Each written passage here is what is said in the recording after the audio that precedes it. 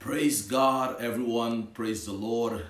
I'm excited that I can be here today again to share God's word with you as we continue our series operating in the supernatural. Thank you so much for watching. Thank you for joining in. And while the others are joining in, I want to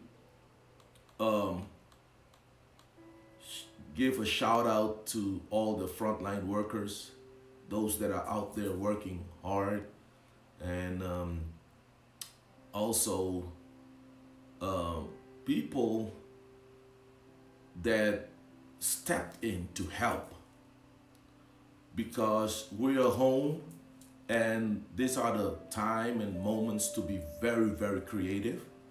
Become creative and help. See what you can do to help someone else in need.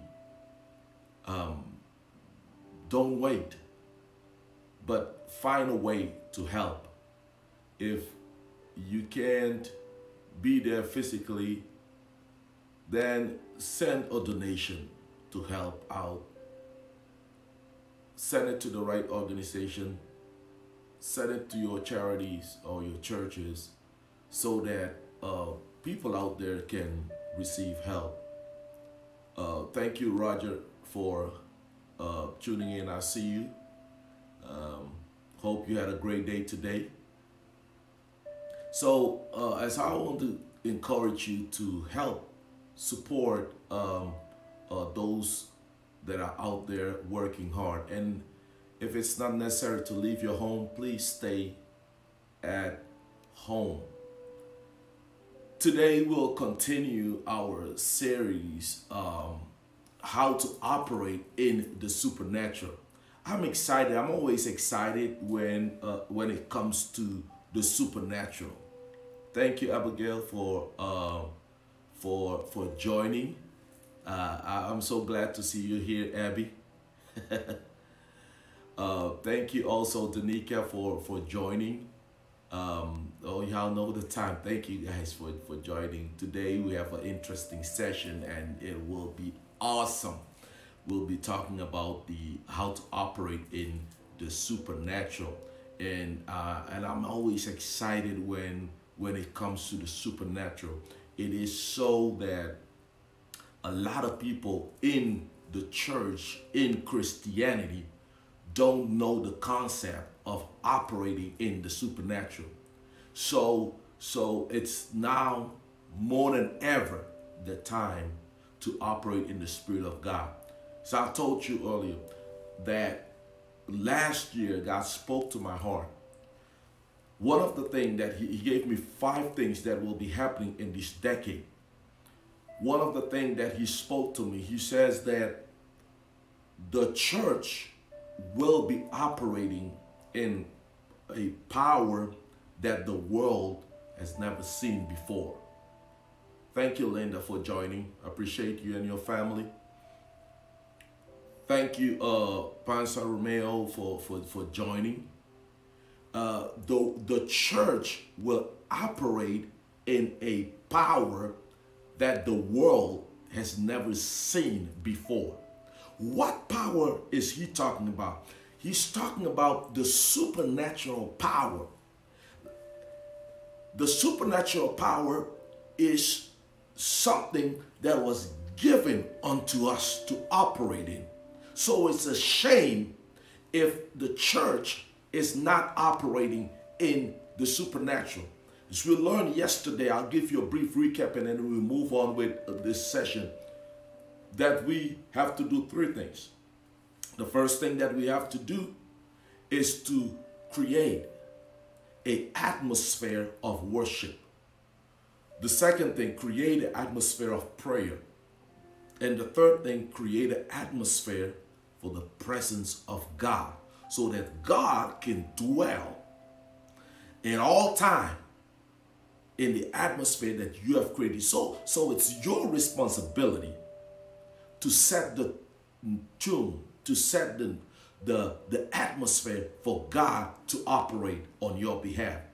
So as a believers, now I'm speaking to believers because the Bible says in 1 Corinthians chapter 2 and verse 14, this is what it says now. Natural is what Paul means by the first Corinthians chapter 2 and verse 14. He said, the natural person does not accept the things of the Spirit of God, for they are folly to him, and he is not able to understand them because they are spiritually discerned. So natural person don't have the spiritual understanding to understand the things of God. Thank you, Zelda, for joining. The natural person don't possess the Spirit of God to discern the things of God. What are the things of the Spirit of God that the natural person does not accept or able to understand? What are these things? They are the content of preaching. They are the content that Paul refer, as Paul says that Christ was risen, and we just celebrated the resurrection. Christ was risen through the power of God, and now he reigned with God. And these are the things that natural people don't understand. And if you don't understand spiritual things, it's impossible to operate in the spiritual realm. It's impossible to operate in the supernatural. The word of God, the cross, is foolishness for the world because they don't understand the cross. They don't understand the purpose of the cross.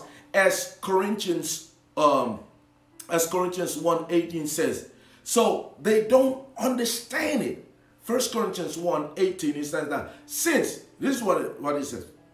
Now, since in the wisdom of God, the world did not know God through that wisdom.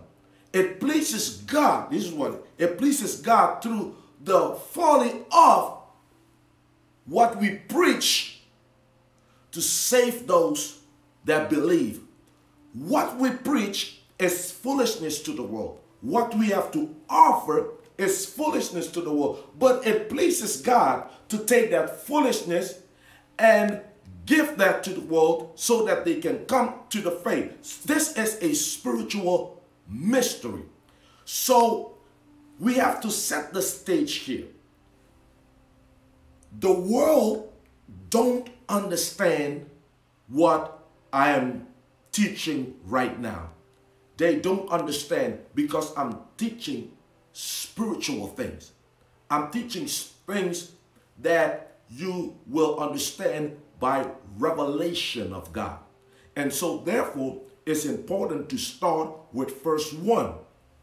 In order for us to begin to enter into the supernatural power, we have to create, number one, create an atmosphere of worship.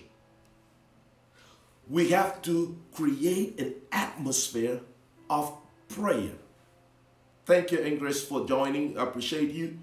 We have to create an atmosphere for the presence of God.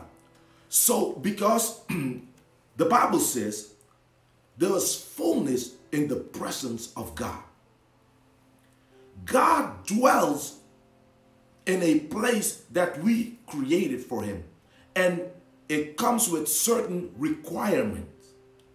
And the first requirements that he says is faith. We'll talk today about faith, and you will begin to see faith in a different way, a different atmosphere. Faith is, the Bible says, that there is a faith that the Bible called dead faith. If you believe without works, it's dead. Your faith is dead. There's no action behind you. It's dead. Dead. But now here's what it says. If there is a dead faith, then there must be a living faith. Today, I want to talk about the living faith, because this is what gonna help us. We'll talk about the living faith, the faith that will place an action behind. Because your faith without action is dead. But when you put action behind it, then it will come alive. The supernatural, to understand how the supernatural works and to operate in the supernatural, it will take faith. And what faith does, it goes against logic. What is the first thing? It goes against logic. So your logic understanding, your logical way of seeing things, it will go against it. You will be able to allow that part to function if you have created the atmosphere for God, the atmosphere of worship, prayer in God. If you created that, God will help you. He will help you so that your faith, when it starts going against logical things, that you can have the strength to say, God said it, I believe it. So that's where people are going to look at you crazy. That's where they're going to say, wait. No, I think you are taking this too far. I think you misunderstood the word. No, you didn't. Because remember, the natural person don't have the discernment, but you have the discernment. So God will give you discernment. He will give you things to discern. So you will see things differently. How? Differently. Because the natural person cannot accept the things of God because they have a natural mindset. And may I tell you this, that there are so many people in the church today, and even church leaders, who are functioning and operating in a natural mindset. Yes, you can operate and you can function and you can be very successful in a natural mindset, even in preaching. But your preaching won't be a preaching that is based on revelation. It's not going to be based on miracles. It's not going to be based on the supernatural. It's going to be based on the human philosophy. It's going to be based on just your human knowledge. But the spirit of revelation is not there. For example, we see a lot of people who are motivational speakers. They are great in their speech, and they reach millions of people. Well, it's good to be motivated. It's good to be inspired that way. But the Word of God is different from a motivational speech, because the Word of God is based on revelation. In other words, when the Word of God comes, things happen. Things happen when the Word of God starts moving and operating. Things start happening. And so many believers and Christians are using that same trend of motivational. That is not based on revelation. That is not operating in the Spirit. It's like any other motivational speech. That is not what God is doing. That's not what God going to do in this decade. What God will do, he will use preaching that is based on the Spirit. Because while you are preaching, the Spirit is moving. Things are happening. Thank you, Albert, for joining. Domini, thank you. When you start preaching the word of God under the influence of the anointing, something is happening. Something is being transformed. That is where real change occur in people's life. A motivational speech will help you, make you happy for that moment, but a real transformation won't take place. It won't touch your spirit. But the word of God will come and will touch your spirit, because it comes as a two-edged sword. It will cut on both sides. It will come as a hammer, or it will hit whatever needs to go, will have to go. The word of God, when it comes in its fullness, it will offend you. It will cause you to pause and think. When the word of God comes with anointing, it will not only bless you, but it will deliver you. It will set you free, because the word of God is the truth. And therefore, it's good for us to know the truth. And when we know the truth will set us free. So it is important for us to know that because we heard the truth, it will set us free. So our faith can become a faith in action, a living faith. John 8, verse 33 says something.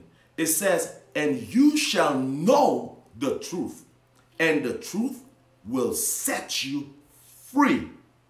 It will set you free so that you can begin to operate in the steps towards the supernatural movement of God. I wish, like I said yesterday, I wish I could give you just a booklet and said, hey, here are 5 steps to operate in the supernatural. That's not how it works. I wish I could do that. This will take an effort from you. It will take a conscious effort to operate in the Spirit of God. The steps that we are following now is the step of faith. When you know the truth will set you free.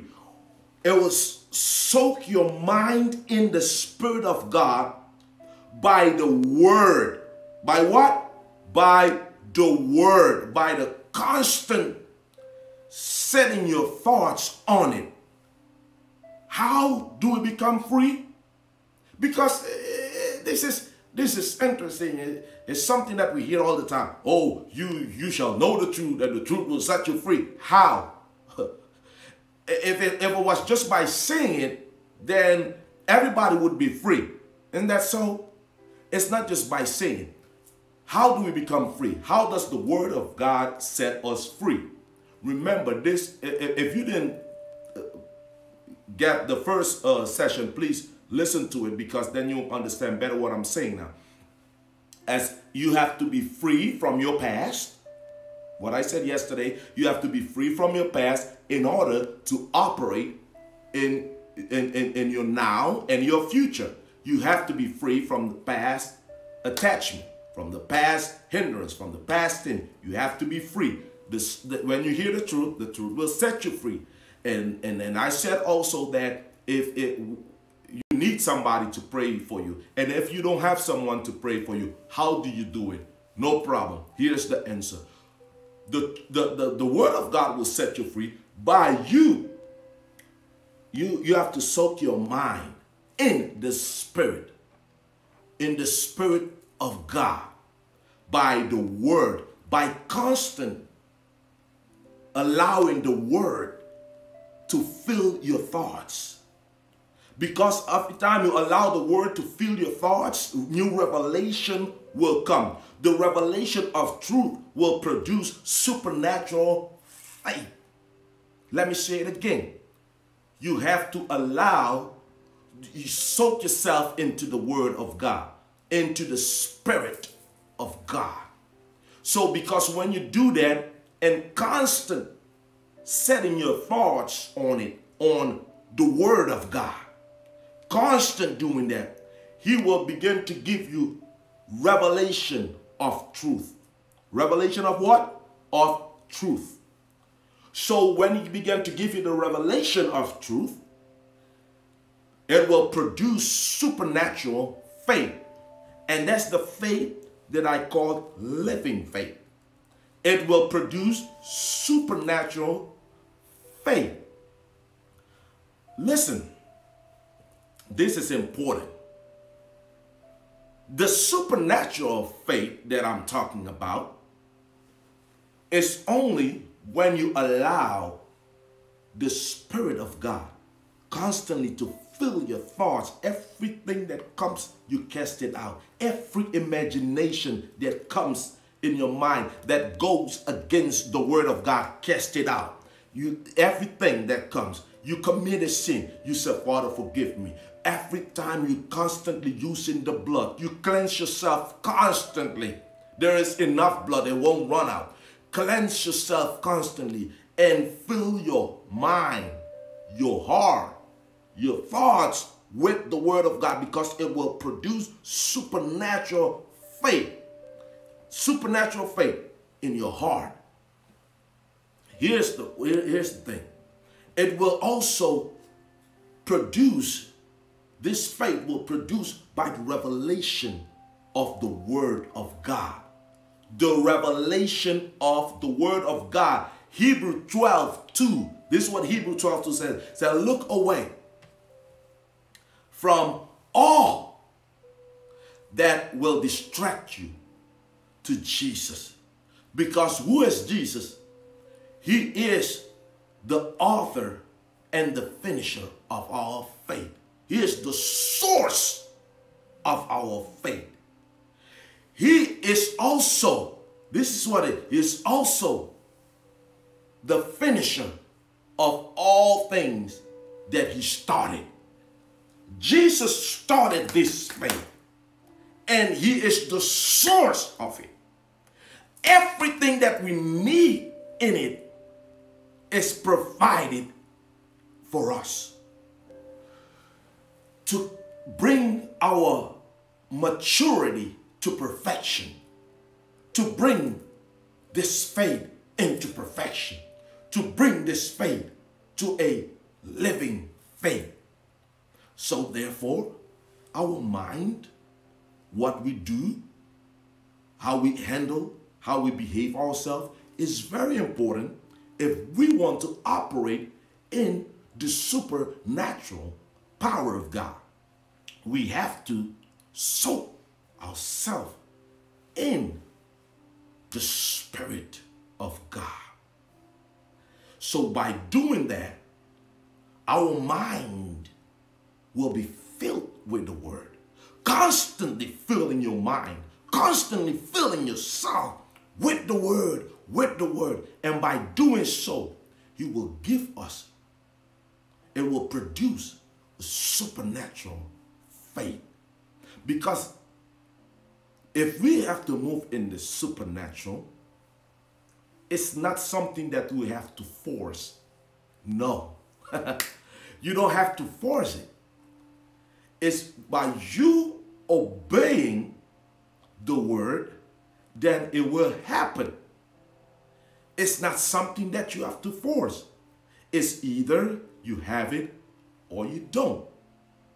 We will be talking about the power of God and what the power produce. We'll talk about healing, deliverance, and miracles and signs. All those things are things that God wants you to experience.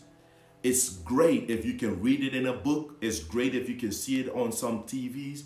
But it is the will of God that you have a personal experience with all these promises of God. It's a promise to operate in the supernatural. And if it's something, if you do it right, it will begin to manifest in your life. And if you don't, it won't manifest. It's either you have it or you don't. I remember we had a evangelistic crusade where a tent meeting where for days where we preach and bring people to Christ. And as we were preaching, after every time we preach, we will do an altar call, bring the people to the cross, and we'll pray with them. And they'll give their heart to the Lord, and then we pray for whoever needed deliverance, whoever needed to be set free. And those are moments where it's either you have the power to pray for people or you don't, because these people are sinners. Come out there, out of the world, come to your meeting, and they need to be set free. So I remember in one particular meeting as we were praying, and there was this this other minister who was also part of the prayer team. As we were praying, all of a sudden, he disappeared. And you know, it can be very, very busy when you pray in front for people. So, and it's such a great crowd, you know, it's a big crowd. And all of a sudden, this minister disappeared. And we turned around and looked for him, and we said, where is he? And all of a sudden, we saw him next to the podium, almost underneath the podium, in a chokehold. This man who was filled with a demon choked him, and he couldn't get out. He couldn't get himself out. So we had to go and rebuke that demon over this man, so that this man became free, and then he let go of this other minister. What am I saying? If you don't have the Spirit, and if you don't move in the supernatural, you will be tormented by the enemy. Your family will be tormented. That's why it's imperative that we have the Spirit, and we can operate in the supernatural. Today, especially in the Western world, it's sad, but it's true. If we are in our church, our nice and fancy and beautiful services, and a demon manifests, people are like, I don't want to deal with that. I don't want to deal with that. Get him out, get him out. I don't want to. No, deal with it. Just get up and point your hand or lay your hands on that demon-possessed person and cast the devil out in the name of Jesus, and that person will become free. We need to operate in the supernatural. We have what it takes to operate. So come back here tomorrow at 8 p.m. I'll be continuing with the teaching on how to operate in the supernatural. Remember today's lesson. Quick recap. That the sinners cannot understand God. And what the preaching of the gospel is foolishness. But Christ is taking his foolishness and use it to bring these sinners to him. So they cannot.